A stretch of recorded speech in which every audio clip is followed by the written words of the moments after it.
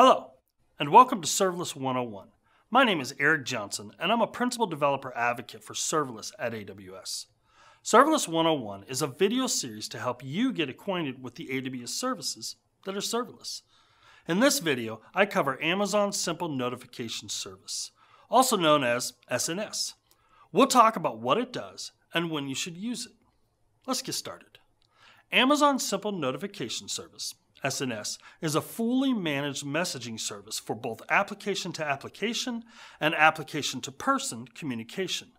If you're familiar with the concept of publication subscription, or PubSub, as a developer, Amazon SNS provides this capability on a much grander scale. SNS starts with a topic. A developer can create a topic to use as a point of communication for their application. Next, subscribers subscribe to the topic. These subscribers can be application to application with AWS Lambda, Amazon SQS, Amazon Kinesis Firehose, or third-party HTTP and HTTPS endpoints. These subscribers can also be application to person through email, SMS, or mobile push notifications. A single topic can have many different subscribers and types of subscribers. These subscribers can be internal or external, depending on the permissions set by the developer. With the topic in place and the subscribers subscribed, the application can now send a single message to the topic and have it relayed asynchronously to every listening subscriber. This PubSub architecture provides many powerful use cases in event-driven architectures. Let's talk about a few. First of all is the fan-out pattern. Let's say I have an event in my application that triggers multiple independent processes internally and externally to my application. For example, I receive a system alert from an IoT sensor on my factory floor. I need to 1. Stop the automated production line. 2. Notify on-site staff immediately. 3. Notify stakeholders. And 4. Save a record of the report. In this example, my IoT device sends a message through an API endpoint that invokes a Lambda function. The Lambda function evaluates the message and publishes a message to the alert SNS topic. This message then invokes a subscribed Lambda function that shuts down the operations, and another Lambda function records the incident in an Amazon DynamoDB table. SMS messages are immediately sent to any phone numbers subscribed to the topic, which alerts the on-site staff.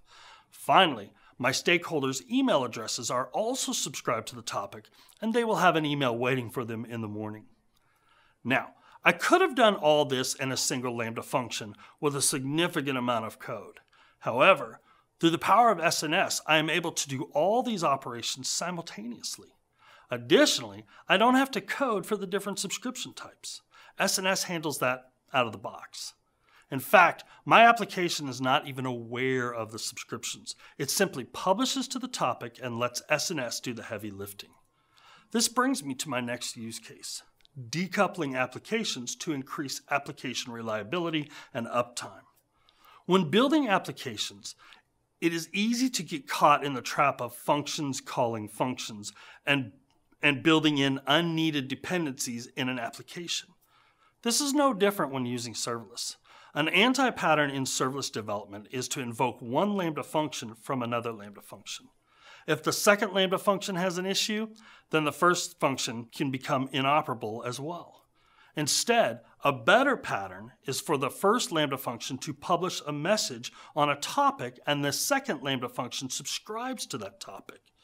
This allows the first function to make the request and move on. If the second function has an issue, SNS will retry the invocation based on the retry configuration. This reduces the need for developers to handle retry code within the Lambda function and makes for a reliable application that degrades gracefully. I could list hundreds of other use cases for SNS, but hopefully you get the idea. SNS offers many features to help move events through your application. One feature is the ability to filter events. To explain this, let's go back to our factory floor example. Let's say the system detects some issue, but there's not a need to shut down operations. In this case, a warning is sent to the alert topic.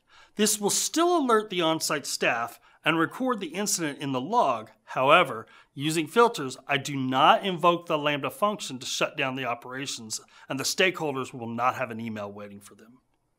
A second helpful feature is the first in, first out, or FIFO topic type. These topics ensure that the subscribers get events in the exact order they were generated. These types of topics can also integrate with FIFO SQS queues to maintain order throughout both. If you're not familiar with Amazon SQS, I cover that in another video in the Serverless 101 series. Finally, I want to talk about the throughput of Amazon SNS. A standard topic has a maximum per second throughput that is virtually unlimited. It provides best effort ordering. Occasionally, messages might be delivered in an order different from which they were published. FIFO topics will maintain strict ordering, but can still handle up to 300 messages per second.